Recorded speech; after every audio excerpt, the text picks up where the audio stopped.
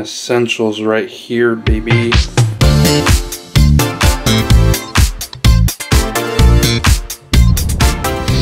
All right, so we finally got here. If you recognize where we are, don't tell anybody. Yeah, we got here. It's about 9:22, just under 9:30. There's another guy over there who's fishing. I don't know what exactly he's fishing for, but we're gonna set up our friggin' rig, my guys and girls. You know, can't be sexist.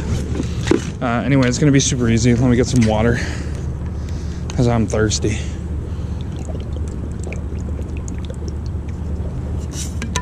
Oh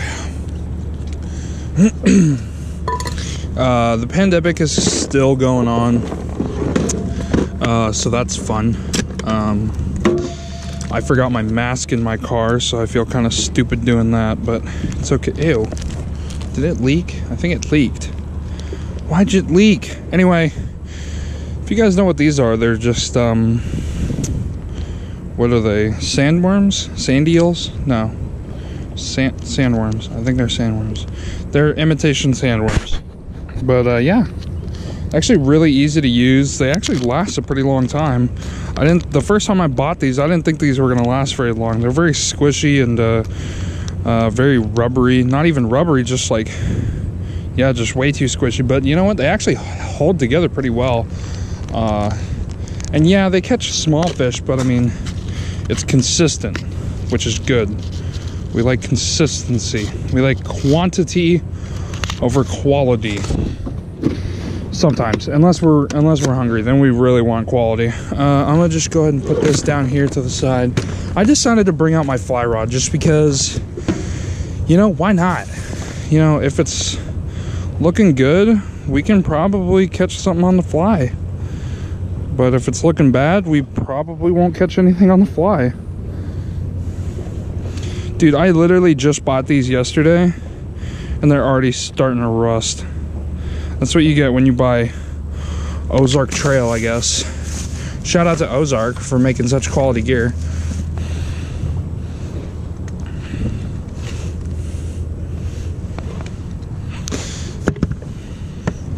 Okay, I'm gonna go ahead and put those to the side. I forgot my weight.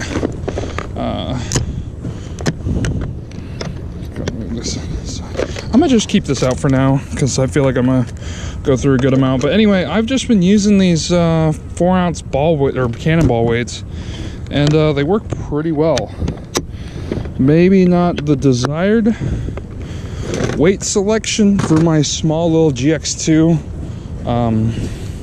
bait casting reel, but gets the job done. Sinks to the bottom pretty quick, and I can pretty much fish almost immediately after casting. Anyway, put that down. I just made, I think it's called a T-knot. I could be wrong. It's probably like a dropper knot or loop dropper. But anyway, hook up my cannonball to the bottom. Put my, this is a mustad. I think it's a mustad. Size 1 hook. Size 1 circle hook. And then I'll just thread the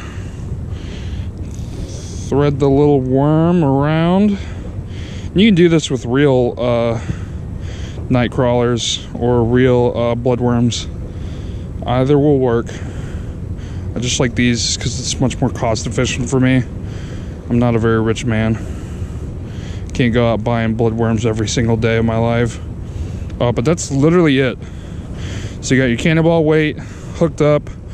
Then you have your T-knot, which you can make. And then just another swivel here with your circle hook and bloodworm. And I can almost guarantee you, if the conditions are right, we will start getting a bite on in just a few seconds. I'm gonna cast it out. Probably like right here is good. And it's actually really high tide today. The tide is abnormally high right now. I'm gonna do this. I'm gonna put my,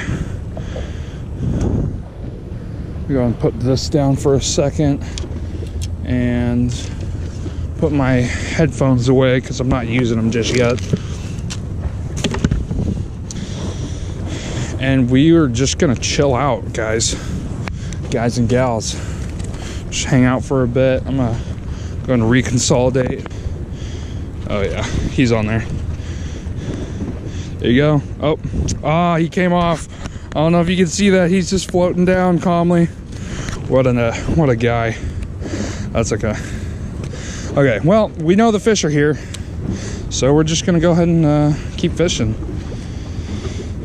This is as easy as you can get it. Oh, there we go, another bite on. They're biting again. It's kind of hard with these smaller flounder when to actually go, because with circle hooks, you're not supposed to set the hook. The fish is supposed to set the hook on itself. But the problem is these guys are not the strongest of swimmers. They're juveniles. Here in the Puget Sound, the spawning season, I believe, like just ended a few weeks ago. So these guys are brand new babies. Oh, there we go. Yep. All right, now we got them on. I think. Nope. Okay, that's fine. Looks like.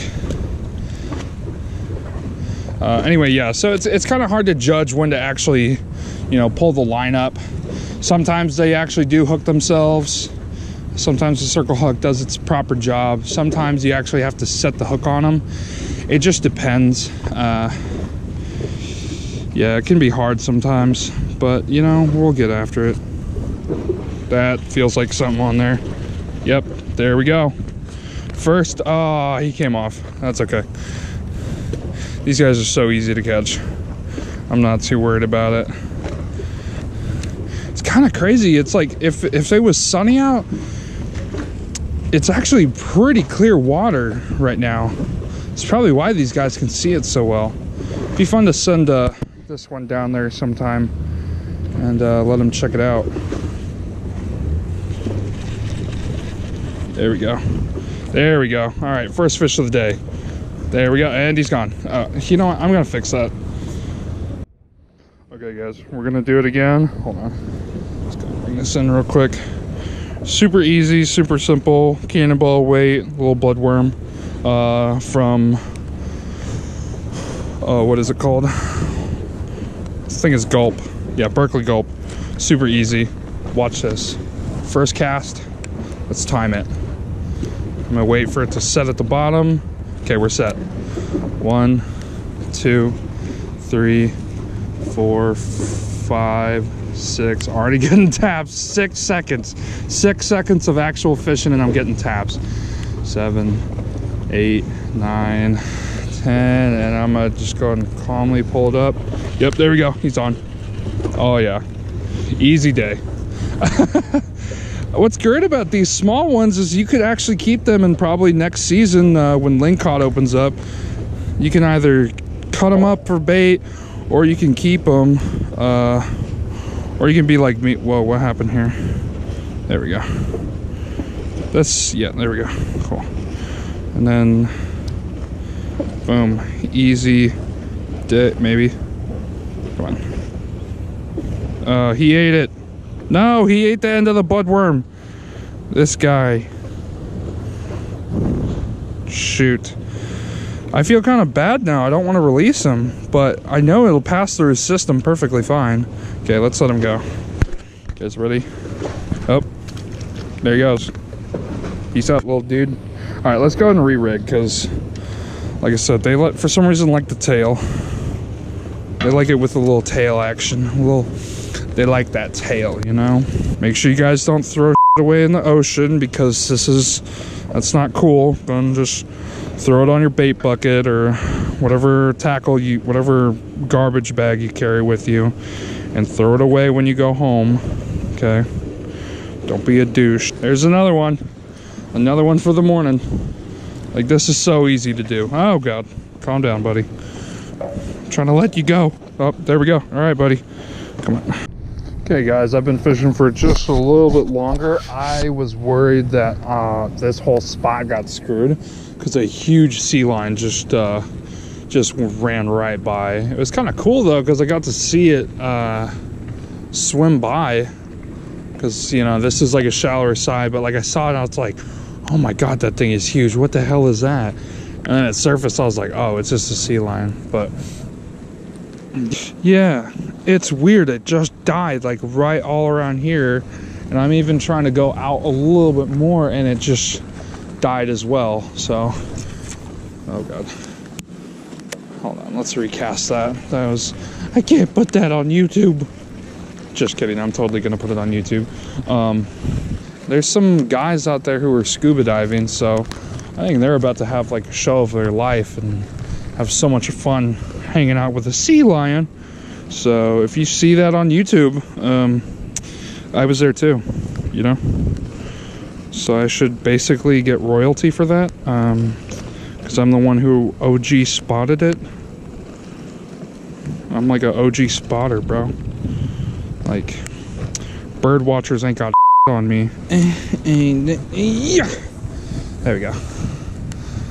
That sucks. Let's go and just recast that out there. Wait for probably right there. Let it sink naturally. Anyway, I was going to talk about this. This is the Ugly Stik GX2's bait casting rod. This is a whoa.